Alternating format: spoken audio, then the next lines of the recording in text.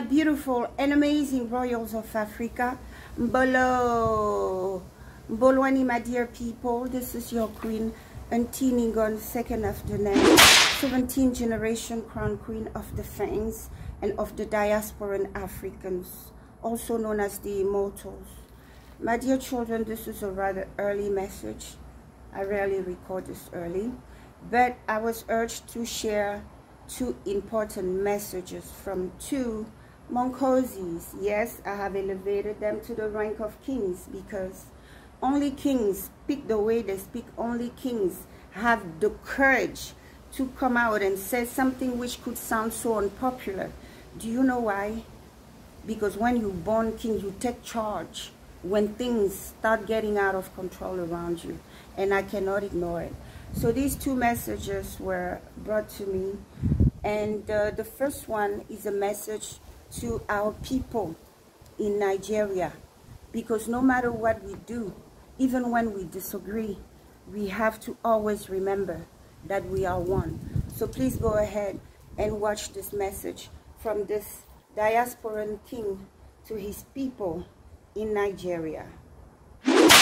My people, make una gather here, come hear this one. This man wey dey here say Nigerians get bad president. Say we dey support ECOWAS to enter Niger Republic. Say if Nigeria try to support any attack on Niger Republic, hey, say they will come finish all Nigerians. My people, no be my mouth I go take care. I'm not hear wetin him talk. Nigerians, you better be careful. You know, we as black people scatter around the world. We still remember slavery, you know. And if you want to join with the colonizers, if there's a war in Africa, if French launch any war against Africans, and you Nigerians join it, we, the black people, I know a lot of black people, would come and kill some of you Nigerians. Yeah?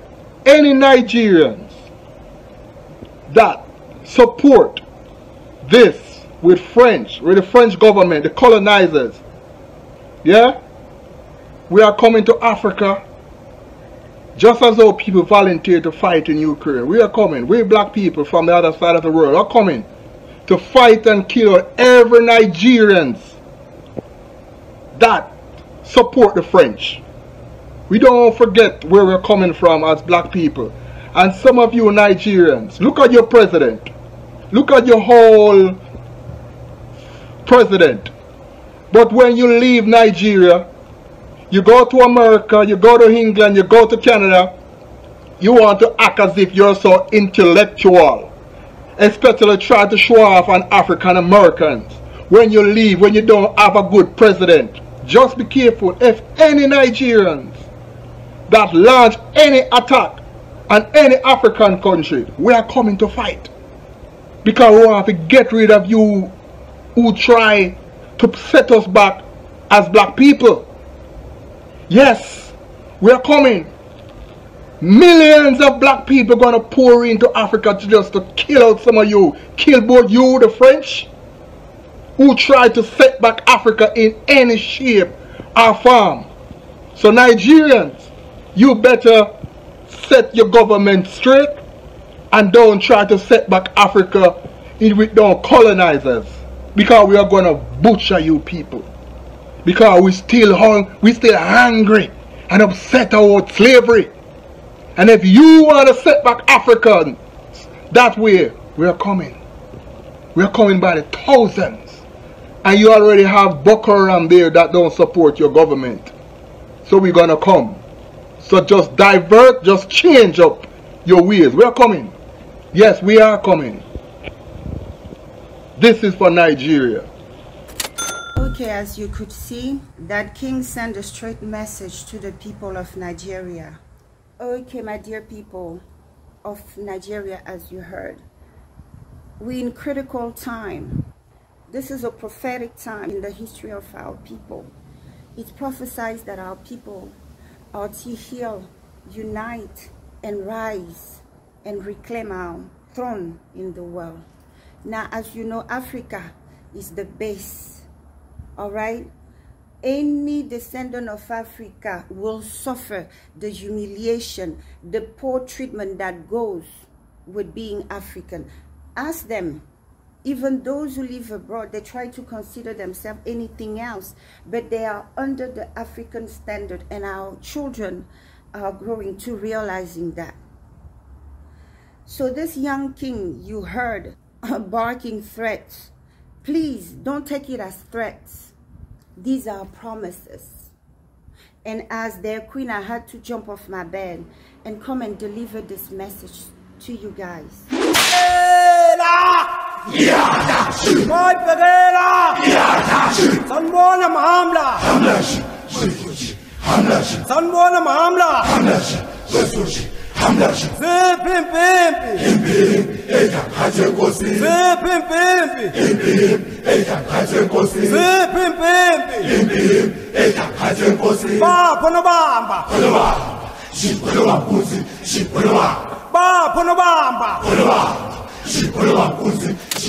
In this day and age, nobody in Africa should line up with the colonizer to go and fight one of us.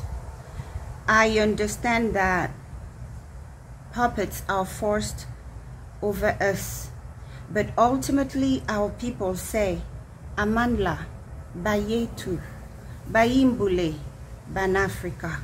It has always been so. So the power has always been to the people. So when we have corrupted leaders over us, making dangerous decisions, compromising the integrity and the safety of the people, well, the people must let such leader know who really has the power, because the people do. It has always been so. So don't take it as a threat. This is a promise, okay? As you know, our children know our history, and we know exactly what happened in that region of the continent. When the other ones of us were fighting, some of you in Nigeria participated in turning our people into a commodity. As you know, many of our children who found themselves in that region in the Caribbean are direct, straight descendant of these kings that some of you betrayed in the region of Nigeria, that many sold out to become chiefs, right? Their blood hasn't forgotten what happened. So you have a painful history to heal in that region. So what you hear our sons say, you better take it seriously. This is not a threat. This is a promise. And as their queen, I have to deliver the message. Look at us in Gabon. Gabon is one of the puppet countries of France. Everybody knows it. Our president had the nerve to put out that not only he's using our homeland as a dispatching point of the French military to go and attack others, but also this time around he had the ambition to add our sons to a contingent to go to Niger, commit the abominable. Now Gabonese, as you know, they're a handful of us, but we're threatening him. We're telling him, dare you do that, it'll be the end of your whatever you're doing over us. Now he's backpedaling. He sent his foreign affairs ministry to Niamey to tell them that, oh, we're ready to help. Now don't tell me that hundreds of millions of Nigerians are completely incapable of stopping their mad dogs, because any leaders selling us out deserve no honor, no respect from us. Let it make it clear. These fathers on the continent who are mortgaging the destinies of the African people worldwide don't expect any honor or respect from us. So ultimately people have the power over their leaders, especially Nigerian. Everybody got a hold of their cuckoos. If someone invites you in their homes and they have, I don't know, Rottweiler, a pit bull, who doesn't like strangers, that person's responsibility is to tie their animal, because they know they have invited you, or because they know they live around people, they live in the neighborhood, you know, they're going to do something to restrict their mad dog. Because if you don't do that, it looks like a setup. You have a mad animal around you and you invite people in your home and you don't restrict your animal. you know, and before you know it, your guest's gonna be jumping over the table and everything, and you're gonna be sitting there and say you're not responsible. Of course you're responsible, you know, because had you have some sense, or if your intentions were pure, the first thing you would have done is restrict your vicious animal before you let your guests in, or when you move into a new neighborhood, if you know you have a vicious animal that could potentially go after people, what you do, you put a leash on it. Okay, so it doesn't terrorize the neighborhood. In the case of Africa, is the neighborhood. Nigeria. Right. Africa is not yours. You have neighbors. We don't being slaves. Africa must rise. Africa must take its rightful place in the world. Please don't make us believe that. How many hundreds of millions of you have no say, so you have no power over your president? We don't believe that, because Nigeria trying to participate into it is like just cutting your vicious dogs on us, which is a no-no in this day and age. So ultimately the power is in the hands of the people of Nigeria. That's how we see it. So if Nigeria send troops to Niger, as far as we are concerned, entire Nigeria is complicit. It won't be nice to be Nigerian if you let that go. Okay, so you heard our son's message. So our son has spoken. A diasporan. Don't think they are nobody. They are under the protection of the Fang crown. All of them. They have a whole crown over them. That's why I give myself the honor and pleasure to deliver his message to you. Okay, so talk to your president, my dear people of Nigeria. You better than that. Don't turn a blind eye to what is happening.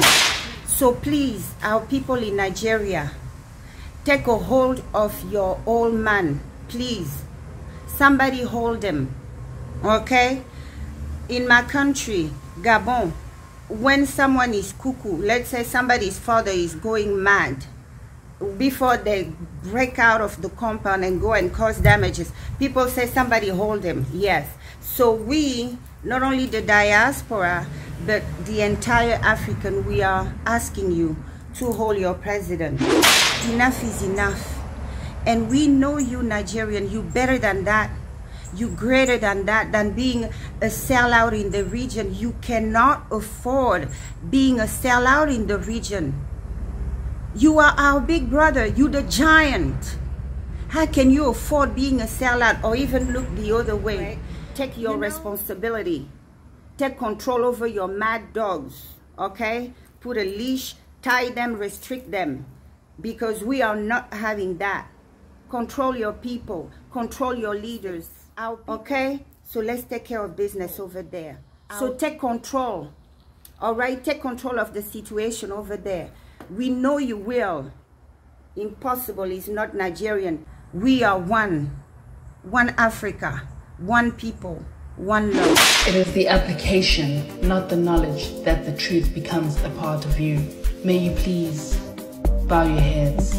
I pledge allegiance to my ancestors, my people, and Africa, Iguzuba, the empire of the sun. I ask in your favor, may the ancestors locate you. We are Amandla Abetu Togoza Bokoko Nabonku Tamaku.